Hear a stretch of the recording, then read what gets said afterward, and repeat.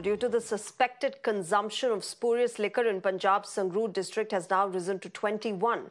Several others have been hospitalized and are undergoing treatment at the government hospital in Sangrur as well as in Patiala.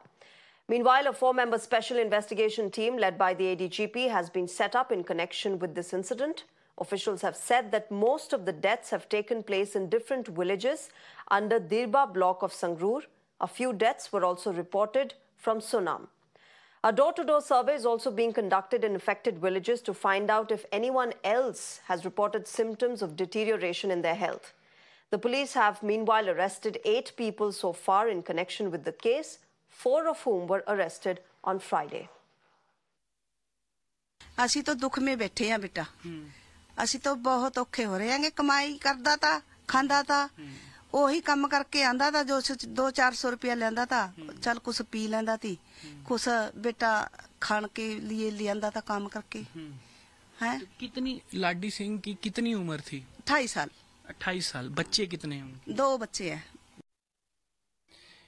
In Punjab's Hooch tragedy, now the death toll has been mounted to 21, and in fact majority of the people belongs to one village, that is Gujra in Sangrur.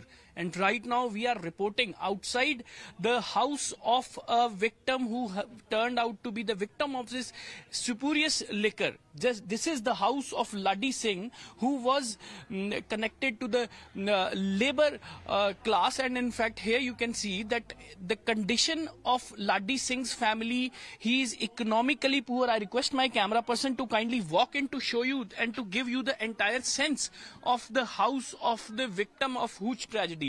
Just because 21 people has been died so far, and the uncertainty is still prevailing that this death toll may climb to more numbers. You can see the Ladi Singh, who was survived by 2 sons, he was staying in a 2-room house.